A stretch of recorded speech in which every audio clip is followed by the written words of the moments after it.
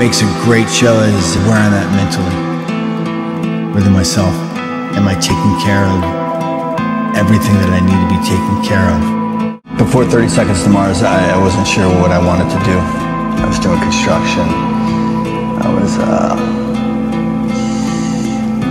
breaking the law. I reached a point in my life where I needed some sort of change, and music was the only thing that made sense. First night, did his whole life singing. Crushed it, dude.